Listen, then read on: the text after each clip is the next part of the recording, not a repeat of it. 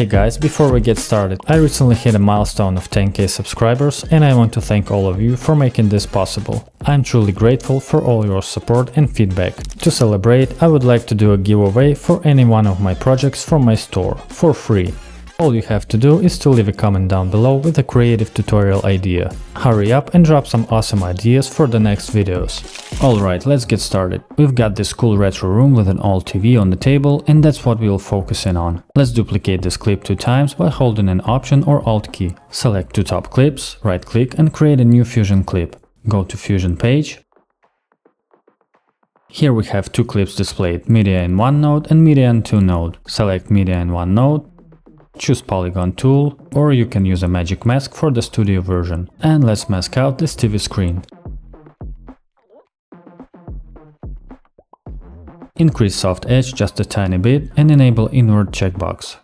We don't see any results yet because 2 clips are enabled. If we disable media in 1 node, you can see masked out TV screen. Now we need to create a sliding screen that opens for our camera movement, and to do that we need to copy and paste mask we already did for media in 1 node to media 2 node and disable invert checkbox. Now we need to animate sliding screen. We will use merge 1 node, which is connected to our first clip. Let's hover the playhead to 8th frame, select merge 1 node and add a keyframe on center. Step on the frame 50 and change X value so the screen completely disappears. Open Spline Editor to ease keyframes. Okay, that's done.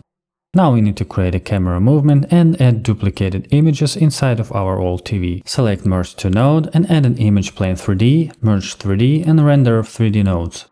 And make sure it is connected properly like so. Select Merge 3D node and add a camera 3D.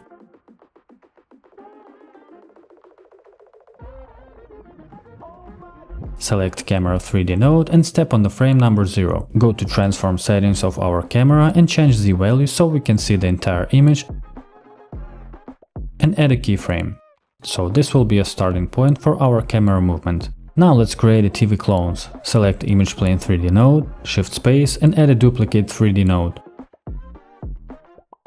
Change copies to 8, step on the frame 50, go to translation settings and set Z offset to -0.1 and add a keyframe. Go to 85th frame and change the offset to -0.46. So our clones will move with the camera and that will create a nice parallax effect. Don't forget to use keyframes in Spline Editor. Let's see what we have at the moment. Okay, now we need to animate our camera. Select camera 3D node, step on the frame 100 and change the value so the camera will stop the movement after it completes the motion through all of our TV clones. Go to Spline Editor and ease the offset of the camera the way it starts the motion gradually, like so. Now let's create a cool rotation effect.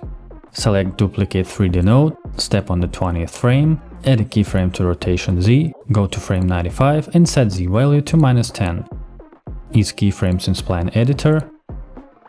Now let's also add a camera rotation. Select camera 3D node, go to 20th frame, add a keyframe on Z rotation, step on the 95th frame and change the value to -71. Ease your keyframes in Spline Editor. Okay, let's see what we have. Cool, go back to Fusion page and I want to add a drop shadow effect. Select media in 1 node, shift space and add drop shadow effect. Change values to your liking.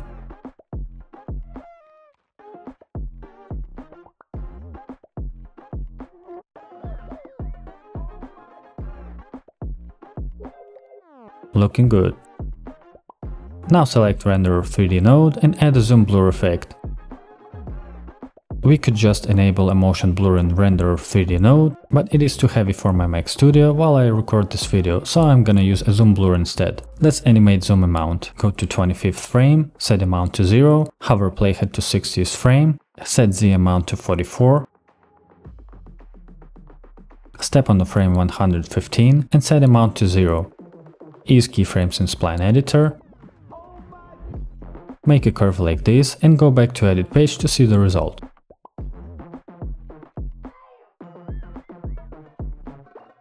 Cool, now we need to add an image in the end of our TV tunnel. Enable our bottom clip. This original clip has a camera zoom, but you can add your own zoom by keyframing zoom values in transform window. So I will add 2 markers to make it easy for me to visually see where the camera zoom is on the timeline. Now move this clip below our main fly-through clip to match the camera movement in the end.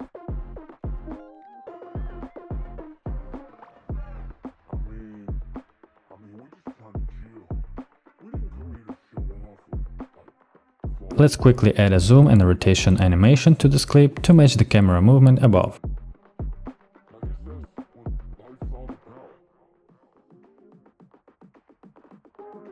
Ease keyframes using the new keyframe tab if you have Resolve 20.1. Right click, ease in and out, and the same for the rotation.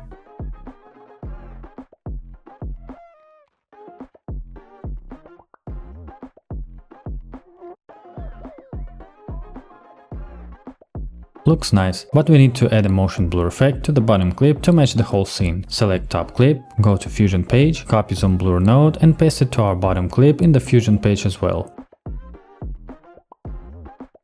Open keyframe editor to shift the zoom blur animation so it matches the top clip.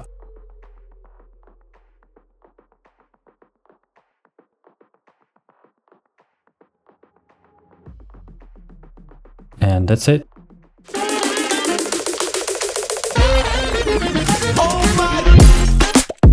Don't forget to like, subscribe and leave a comment down below for the next creative tutorial idea and get a free project from my store. Thanks for watching.